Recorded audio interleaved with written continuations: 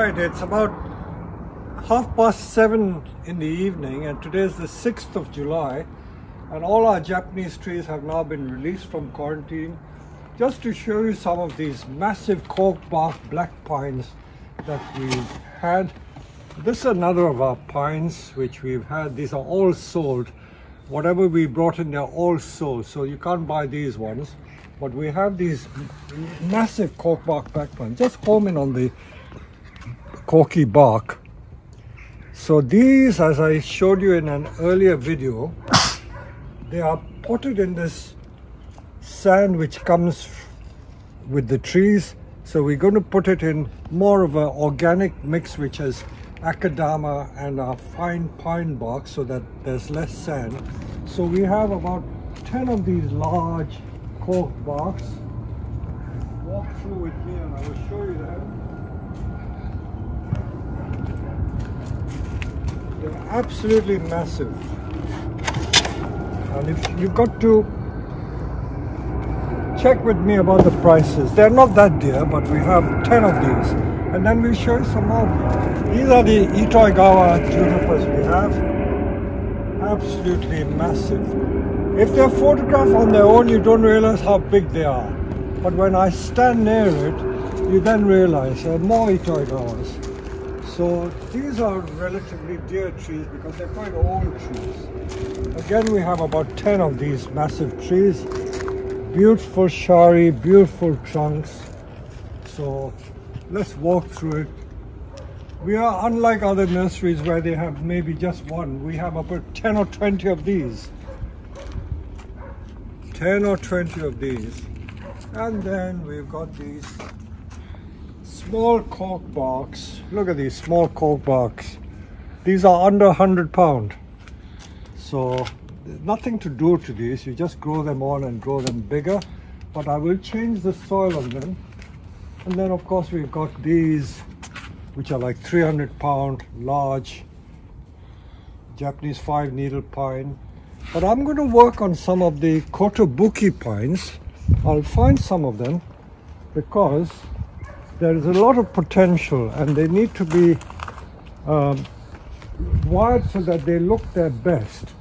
Let me find them. So let's walk around. We may need to switch the camera. So here we are. These are more black pines, and these are the ones that I've potted on. So have a close look at the compost that we've used. It is not a mixture of the pumice, volcanic grit and akadama. This is only like, I would say, 30% akadama and about 30% pine bark and organic material like our garden compost, and the rest of it is the Japanese volcanic grit. So it's akadama, organic material, and the pumice or volcanic material. These are the ordinary Japanese black pine, but look at the size of these. They're quite large trees, so there are quite a few. We've got another 10 or 20 of these, and you've got to ask me, email us for the price because they're all individual. And then there are smaller cork bark black pine. Look at these massive cork barks here. So we've got these cork barks, and then we've got these are also black pines, kotobuki. I'm going to work on some of these to show you what I can do with them. So there's some more cork barks. So many cork barks. Hundreds. We literally have hundreds. So do come to the nursery. They're selling fast.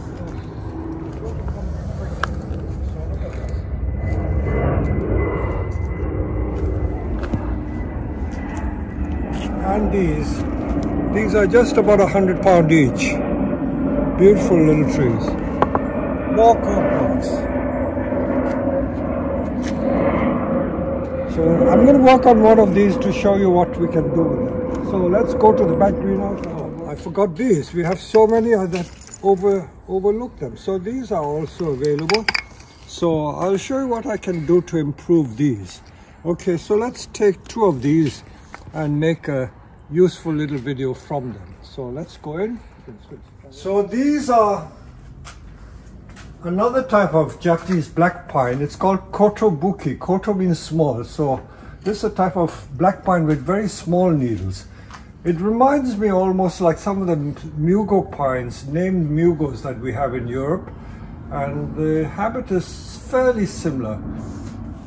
Well, to anybody, if they were given this, they would be over the moon that it's a nice bonsai, but it really is a piece of untrained material, and there are so many branches, so we can figure out some way of improving it. So let's look at what we can do. If we just trimmed it in a conical shape, in a round conical bowl shape, people would like it. But I think we need to create some structure in the tree. So without cheating, I haven't looked at this tree even, so let's see what is in the tree and let's see how I can improve it.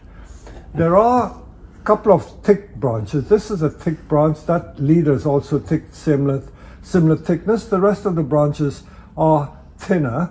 So the question is, should I use the thinner ones? Yes, I think so. What shall I do with the thick one? I know that if I keep this, it'll thicken the branch. So quite a lot of choices to make.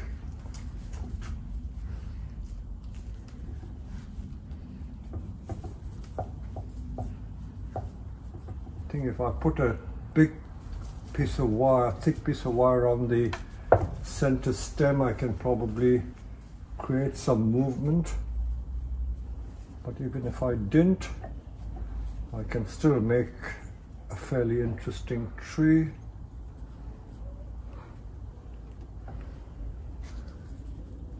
So this is what I normally do. I study the tree to see how I can create a branch structure.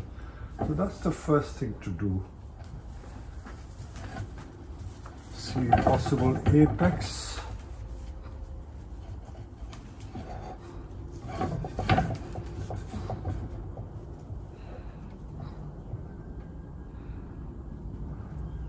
I know that every tree is going to be different.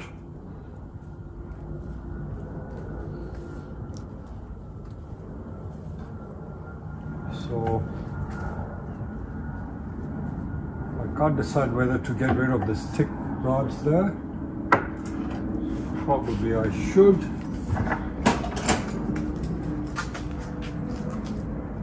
Because it's out of character with the rest of the branches, so let's get rid of that one.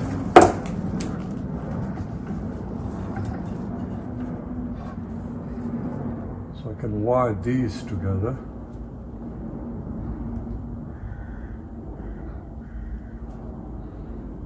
Okay, just let's do some wiring and see how it turns out.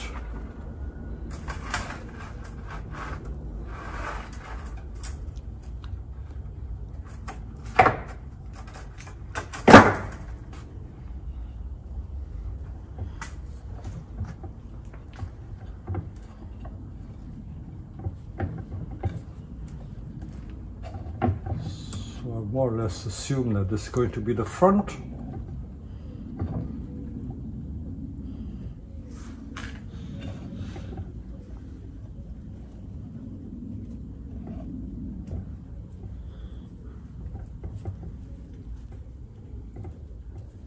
So of course, once you buy these trees, for those of you who live in the UK, you can do what I've done or experiment along the same principles and see what turns out. But I certainly wouldn't leave it like a big blob.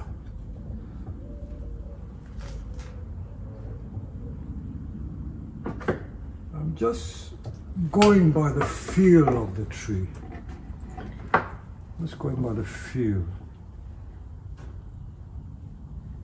So if this is the front, I don't want too many poking me in the eye.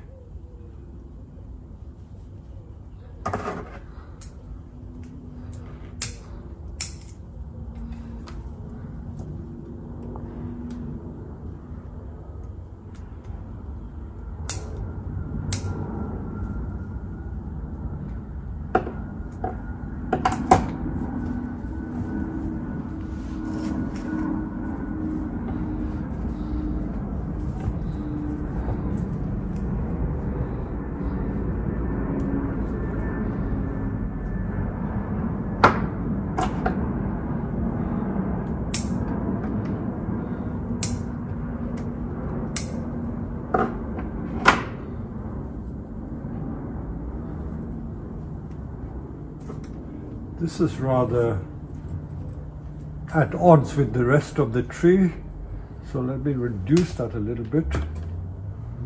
I don't want to scalp it too much. There's always a danger you take too much off.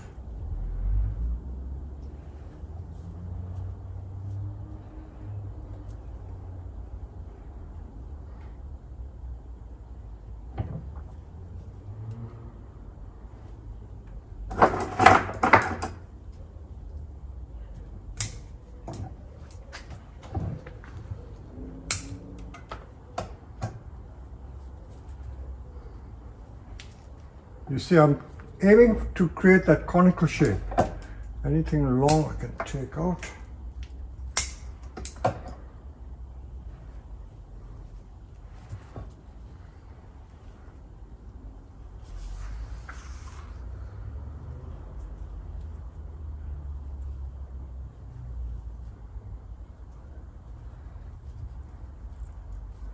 I can't decide whether this is appropriate or not. It's coming from the same point, it's going up there. I could wire there. I don't want to remove it completely in case it creates too much of a void or a ugly space. So that's why I'm hesitant about removing it completely. Let me just wire some of these other branches and see what happens. So I'm exercising a lot of care, a lot of restraint. Many people seem to think that I just cut at random and without any care or consideration. It's not like that. You've got to be very careful what you take out.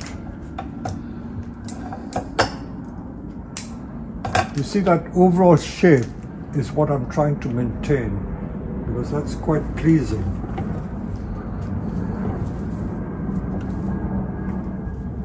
It's a bit congested up there. So it's too congested. I want to just thin it a little bit. It's a lovely species. There's so many branches. If you have a lot of branches, you have a lot of choice to make. If you didn't have many branches, then the options are limited. So your scope for creating is limited accordingly. I can't decide whether to keep this or to remove it.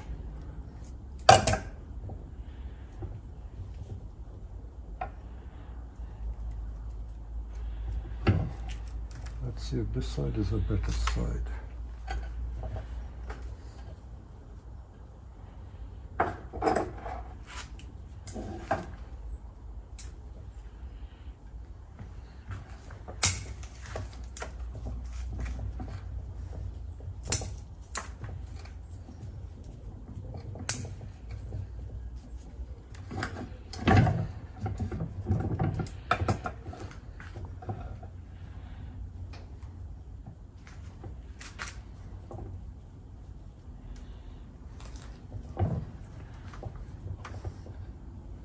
This is where I shouldn't really rush. I think there's a lot of scope for improving it.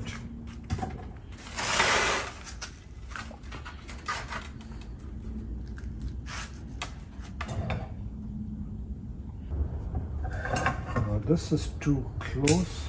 And wire this and fill that space. So what I started off with that as the front is probably going to end up as the back.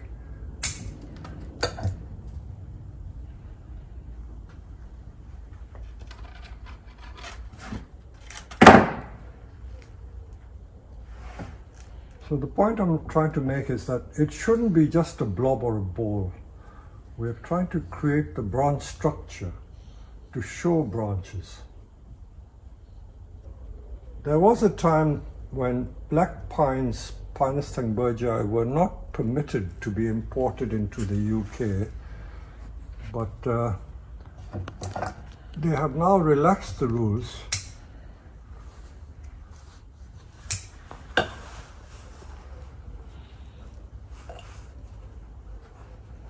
I'm just thinning some of these back branches. This upper one I'm keeping because I want to fill the space there. So I'm breaking a lot of rules because it's coming up and then sprouting from there.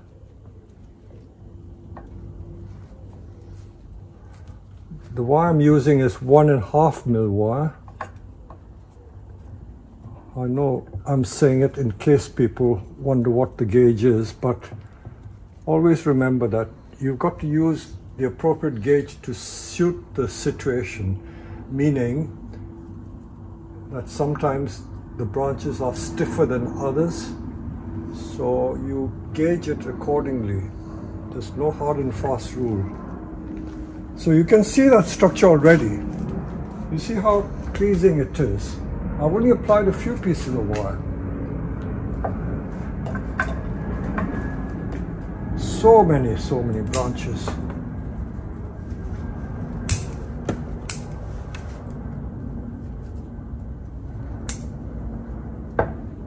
This really is great fun. So I'm just creating as I go along. See how pleasing it is now?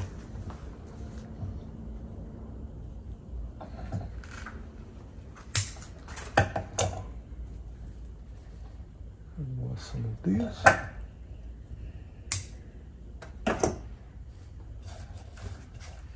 So it's got a more structured look rather than just a blob.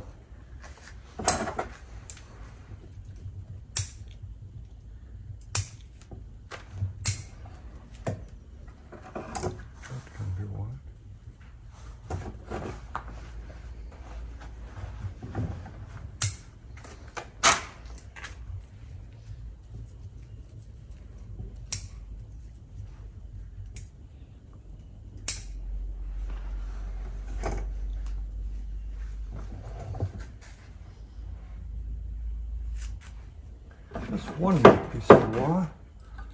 I don't want to go too crazy.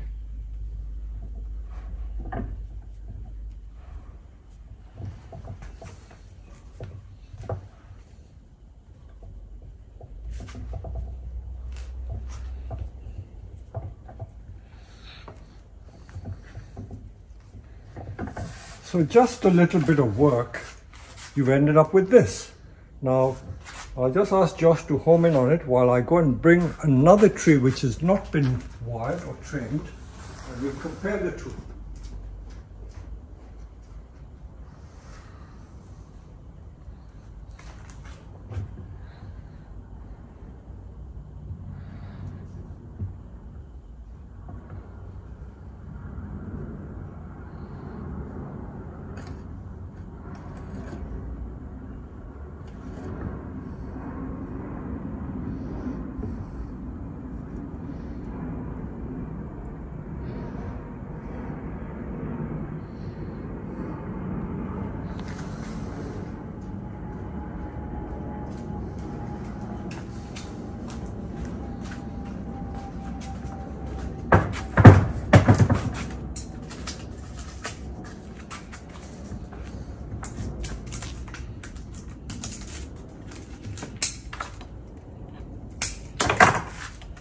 So this is one that's not been touched.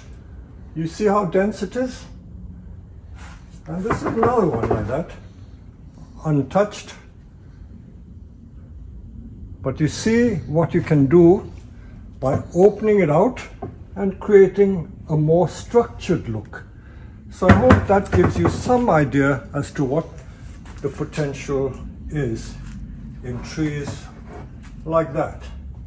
So that was a fairly easy one, done in a few minutes. Now this is another black pine. This is another type of black pine, not the kotobuki, but I think it's been wired in an S shape. So these trees I would say are about 5 years old perhaps. But just to give you some ideas to how fast pine grows, these are our own Scots pine seedlings, Pinus sylvestris. So they were this high, about 2 or 3 inches high, in April of this year. These, believe it or not, were the candles. Can you imagine? They were candles in April. And look at what the candle has become. More than a foot long, 30 centimeters long. Left the candles unpruned. This is how the candles grow. So these black pines are very similar to what the Scots pine do. That's another one. So look at it. All 30 centimeter long candles which were left unpruned. I deliberately leave it unpruned because I will now, or people who buy them, just to show you what you can do, you can just put a bit of wire and create the S shape in it. I don't know whether this wire is strong enough.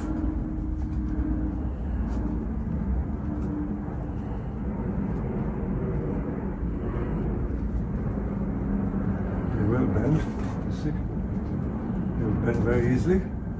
So there you are, you can wire it at this stage into that shape and get a very recognizable Scots pine with an S shape. So that's what you can do. These are seedlings that we sell very cheap. These are black pines that come from Japan. Again, these candles have been left unpruned, otherwise they were a small short tree, but anyone who buys them can grow them longer and make more defined S from the top. So let me see if I can do something interesting with that. Again, let me just find 2mm wire, stay there.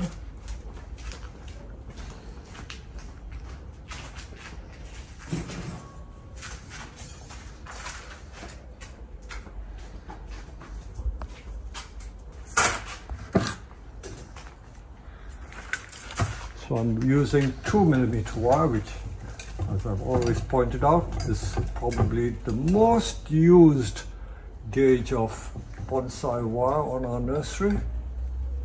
A very useful gauge to have around. And I'm looking for the leader here. So the object here is to continue making the S, so that I get a taller S-shaped tree.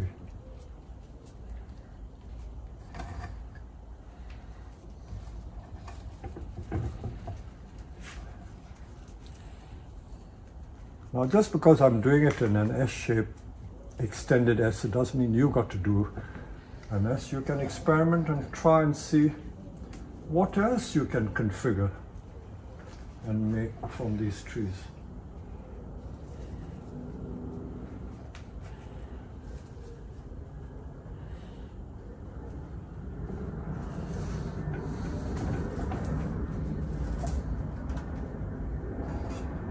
It is so much fun. So if you just trim the ends, it stops the candles or the young shoots getting longer and longer. So these I can keep wiring the branches as well, like so. I won't take up too much time. Let me just do the odd one. Remember that when I teach, I show principles. And if you understand the principle, you can adapt it to your situation.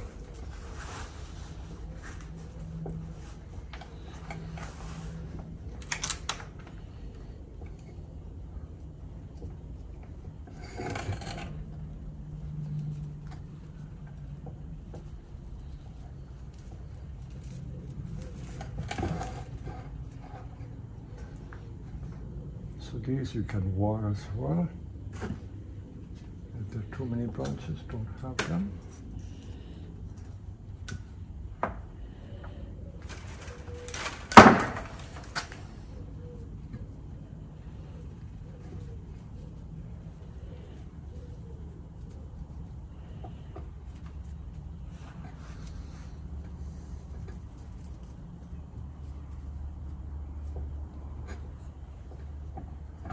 So you get the idea. So what was a squat tree, we're making into bigger S shape with these imported Japanese black pine young plants. So you can see what we're doing with our own Scots pines. If you didn't want to buy the black pines, you can use the Scots pines and get exactly the same effect. So these are the basic principles for wiring pines. There you go. I hope you've enjoyed this little video with our black pines.